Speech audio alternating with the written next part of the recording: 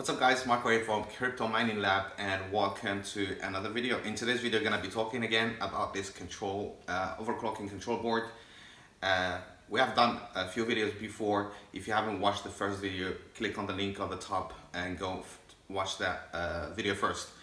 I've been asked a lot of questions. Some people didn't know how to install it, even thought the control board itself comes with a user manual, so it shows you exactly how to install it and how to perform the overclocking based on which model of the S19 or the T19 you're having, and different levels of overclocking depends on whether you're using this on a stock air cooling system or you're using this on immersion cooling system. So that will depend. You have a few limits and different stages of overclocking.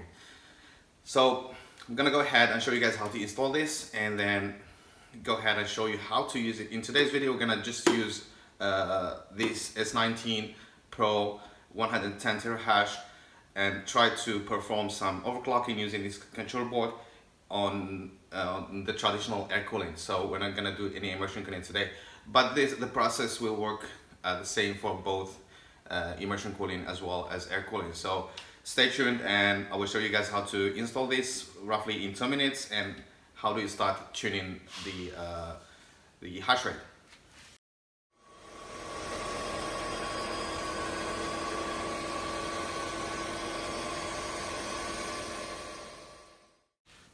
Alright, so what we have here, we have the control board. First of all, we have to take off the cover of the miner itself. In order to do that, it's very easy. Just remember that you have a screw here that you have to take off, and then you can just pop up the cover. As you can see here, we can see the original control board here, and basically this one is gonna be sitting in the middle between the stock control board and the hash boards. So the way to do that, I already installed all the cables here, so watch the previous video to see how to connect these. So I'm gonna go ahead and remove the original cables, data cables from the miner. So it's really easy, takes no time. And then we're gonna plug in this one. So remember, this side that has 4 cables goes to the original control board, and this side with the 3 wires goes to the hash boards. I'm gonna go ahead and connect that. And so as you can see, it's very simple, and as I said earlier, the control board comes with a user manual, a PDF that you can watch and see how to install this. It's a very easy process. And then we do this side as well.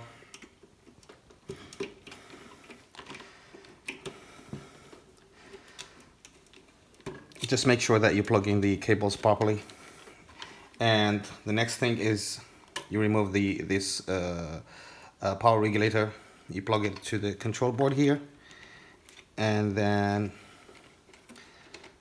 this side goes to the original control board here. So as you can see, we're done. I just want to give you a quick look here. As you can see here, we have the knobs that controls how much hash rate. As I said, there is a manual, so you can follow the manual, the different levels, different steps of overclocking. But for the first time, I will recommend to go first with the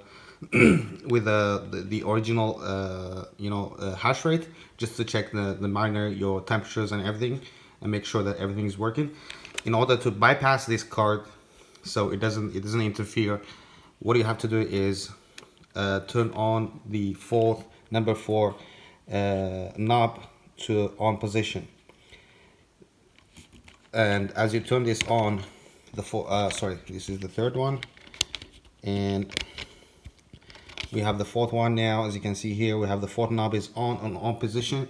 I'm gonna go ahead and check our miner and the temperatures, and then we start adding some hash rate. So the miner is up and running. As you can see, it's hashing at 110.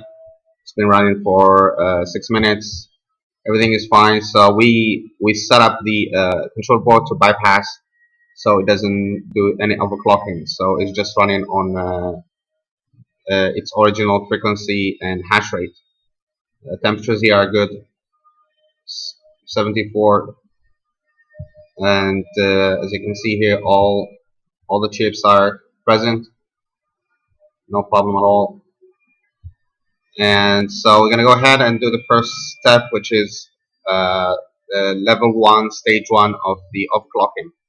And the way to do that is to change the position of the knobs. I will show you in a moment.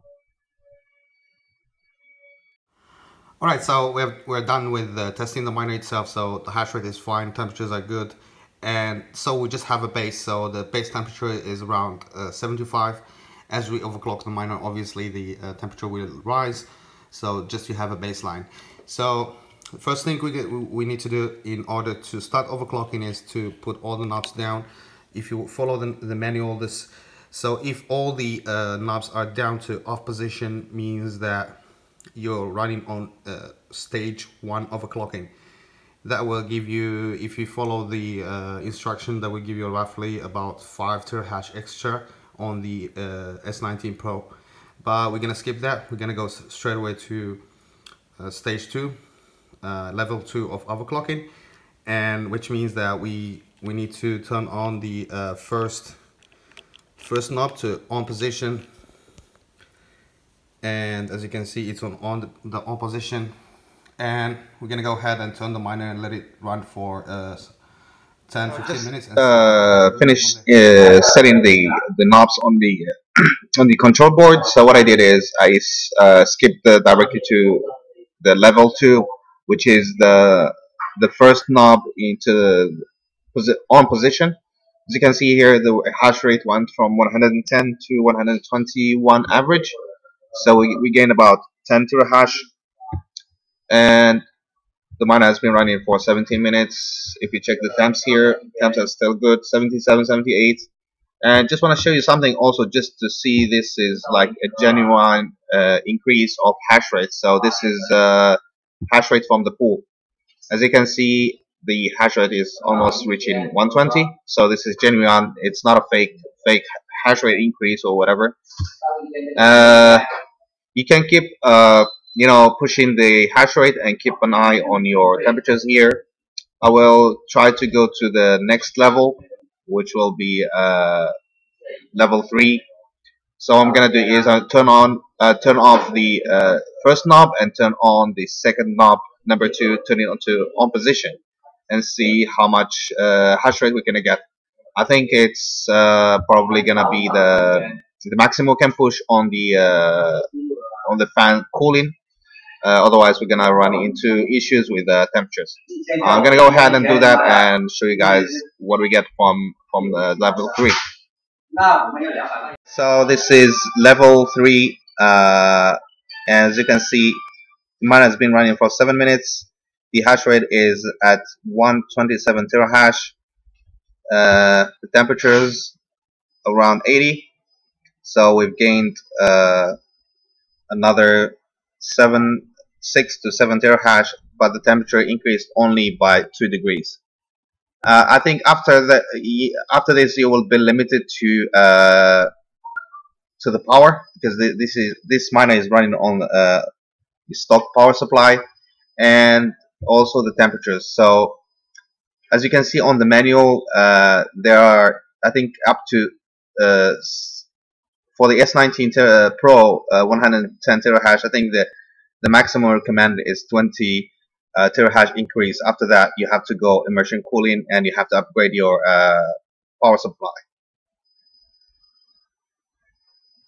Alright, so this is how it's done, and how do you install the control board and you control the hash rate based on the position of the knobs. Just one thing you have to keep in mind is every miner will produce different level of hash rate increase. Depends on the health of your miner, as well as the cooling system you're using. So just keep that in mind. So, and also you'll be limited to how much power your power supply is going to be supplying to the hash board. So at a certain point, if you're running on stock power supply, the hash rate will not increase, just because your power supply is limited, so you have to upgrade the power supply itself. If you guys are interested on buying one of these, I will leave a link in the description, and if you have any questions, please leave them in the comment section. If you haven't subscribed to the channel yet, please do so, and I will see you in the next one.